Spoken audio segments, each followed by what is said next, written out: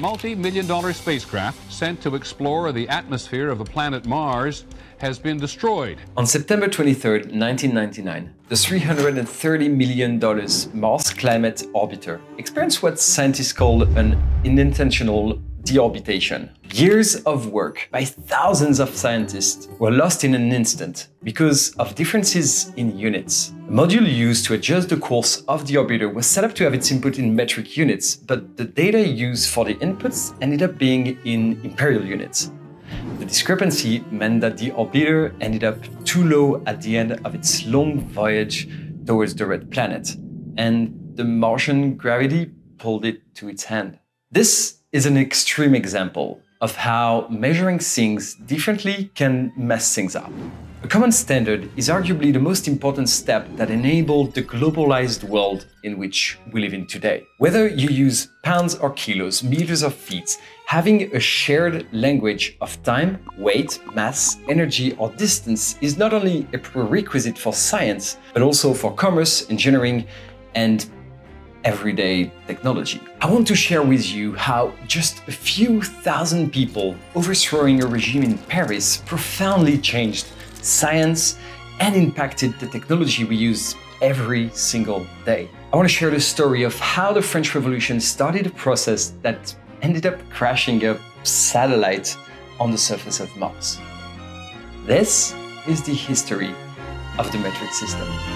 A kilometer is 1,000 meters in length. But now we can simplify and work with the meter. What is a metric unit? Each metric unit is part of a complete system of weights and measures. The metric system is becoming part of our lives more and more these days, including the gasoline we buy.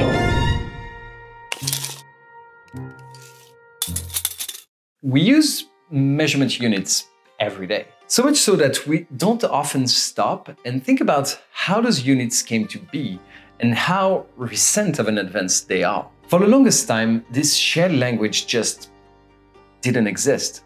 At best, some measurements were common within a single kingdom or empire. For example, the ancient Egyptians managed to build extraordinary structures with incredible precision because they had an agreed upon system based on the cubit, or roughly the length of the arm from the elbow to the middle finger. The precise measure of the cubit was inscribed in royal cubit rods, a measuring tool that architects in the empire were maintaining with extreme care. This measure was sometimes based on the physical characteristics of the ruler himself or tied to how long it takes to do physical activities like plowing a field. This meant that Egyptian measurements would not be compatible with Roman or Greek ones. Interestingly, the same general ideas based on the body were used, and the foot was typically a unit that was used in all the ancient civilization. They just were different length. By the 18th century, the equivalent of the cubit in Western Europe, called the L, varied from 40 to 95 centimeters depending on the country. In short, it was a complete mess. There were some efforts to establish common measures, mostly under major empires like the Roman one or Charlemagne's. But those started diverging locally as soon as the empires enforcing them weakened. As the ancient and medieval societies were, to a certain extent, mostly localized ones, those issues weren't a frequent occurrence for the general population. How that was handled at a local level is something that you can still see in many old European cities, often at the bottom of churches and cathedrals. Now, let's say you're living here in the city of Freiburg in the southwest of Germany. If you were going to the market to buy some yarn for some clothing, you could always refer to this. This would give you the length of the L in this region. And if you were to buy bread, you wouldn't buy by the weight, but by the shape, which you could check against those markings to make sure that the baker wasn't ripping you off.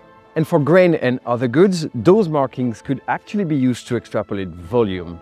That way you could keep track of the exchanges you were making and share a common understanding with the people surrounding you of the value of your money and your work, which is perfectly fine if you spend your entire life here in Freiburg and the countryside surrounding it. But if you were a merchant or a craftsman wanting to take your trade to a neighboring region, well, you would lose this instinctive understanding of what the units were because they would potentially be completely different. Sure, over there you would probably find markings to have the local versions of what length and weight were. But you wouldn't have this innate understanding that would mean that you really understand if the exchange you're making are fair. At best, it would make conversion difficult, and at worst, it would be the equivalent of speaking a completely different language. It's kind of easy to illustrate this even in today's world. Let's say I tell you I'm 1.79 meters.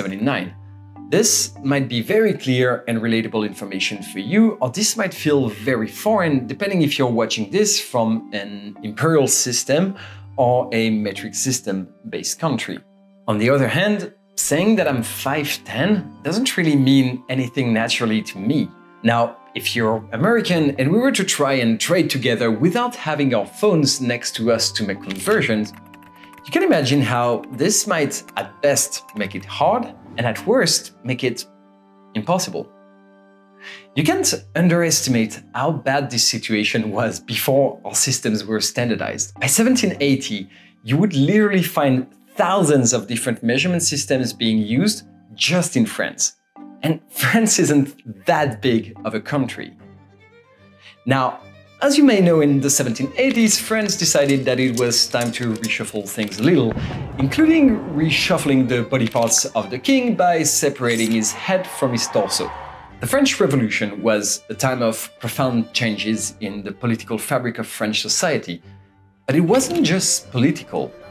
As the revolutionary government took hold, they conducted a sort of survey of the country, asking people what they would like to see change with something called the Cahiers de Doléances, or grievance notebooks. Literal notebooks were collected in the entire country to establish what needed to change to establish a more fair society. And one of those grievances that came up over and over again was this issue of common measures. This was happening on the tail end of the Age of Enlightenment.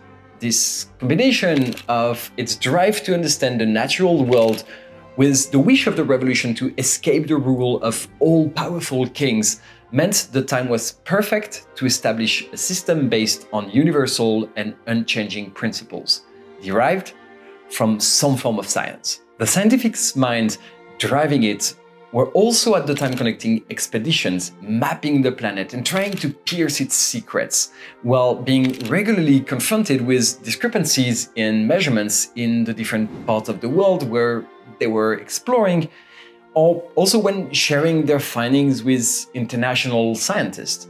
These issues, perceived by both the general population and the science community, had already driven some experiments and ideas regarding the establishment of universal units. Thus, the meter was developed, a name derived from the Greek word for measure. It wasn't an entirely new idea.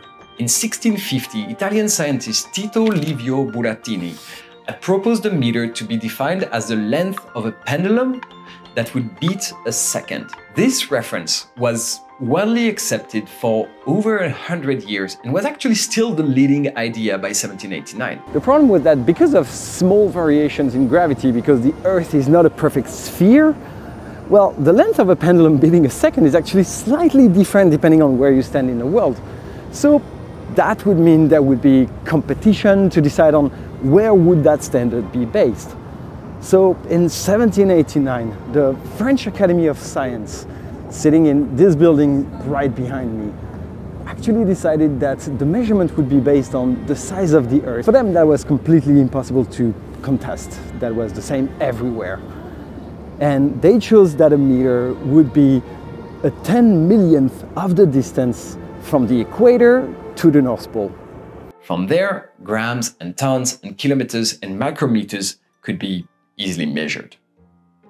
Now, all that was left was to, well, actually calculate the length of a meter. Previous scientific effort had been made to calculate the size of the Earth, so the Assembly in France chose an initial value from a previous expedition to become the temporary official meter. And to spread the message, in 1796 and 97, standards were created and shipped all over France for people to see and use.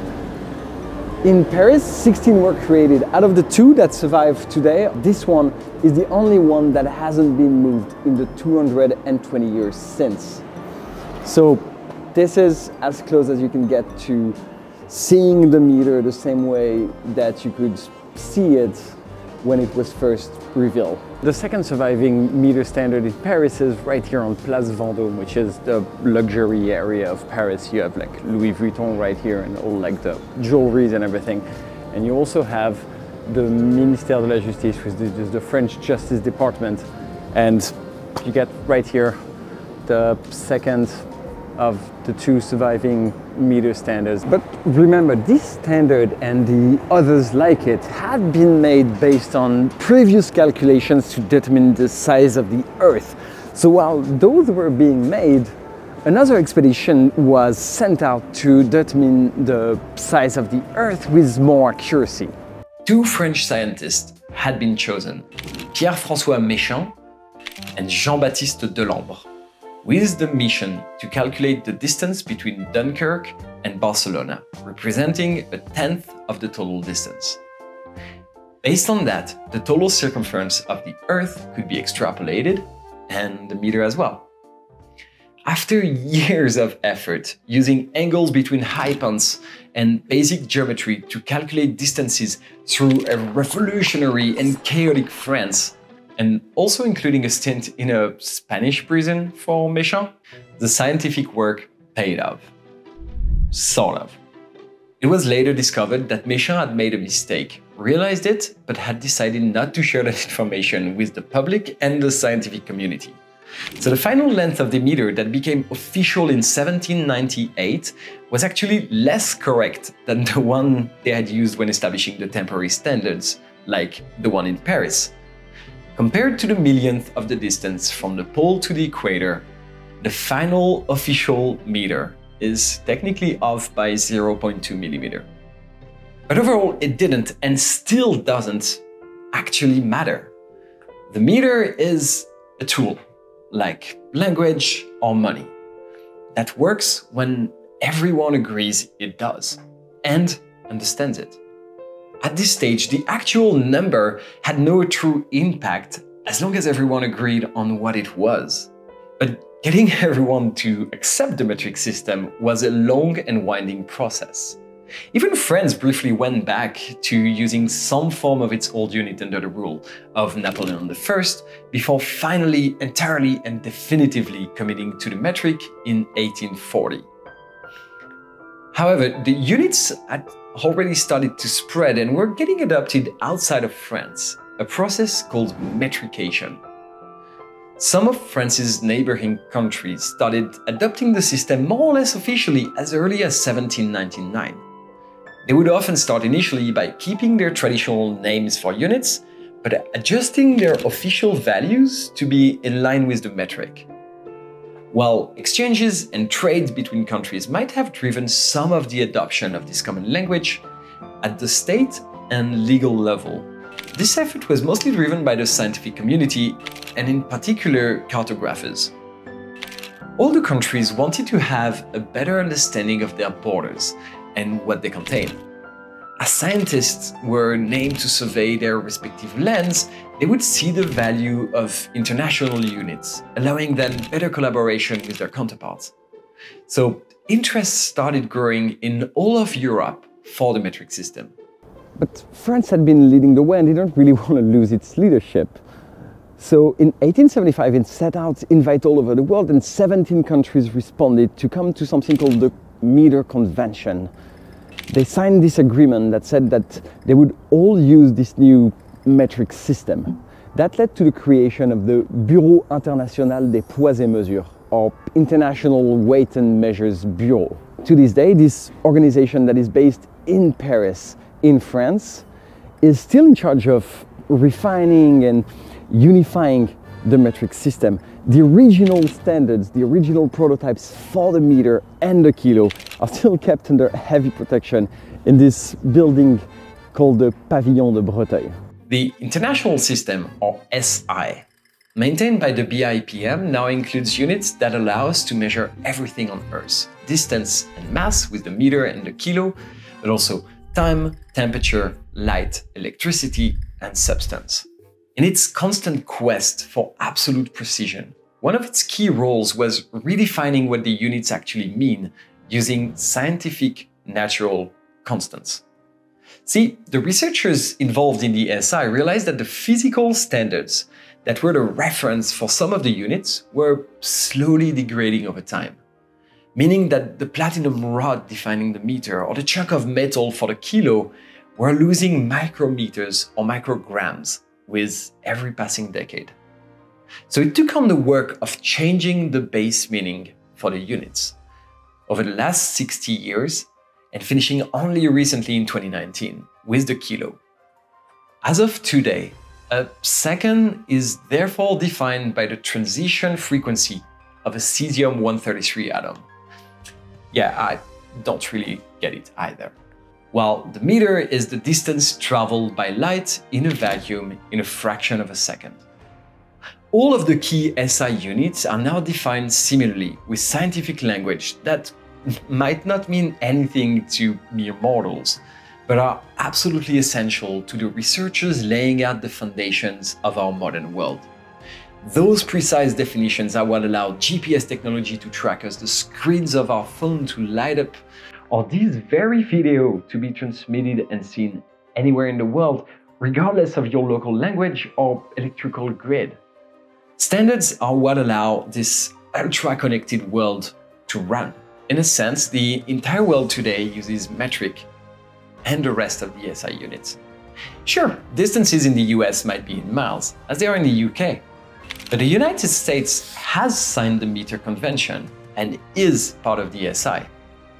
NASA now exclusively works with the metric system, as does the US Army.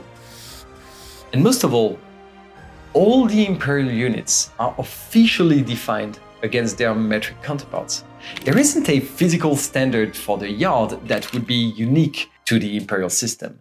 Since 1959 in the US, the yard is officially and legally defined as 0.9144 meters.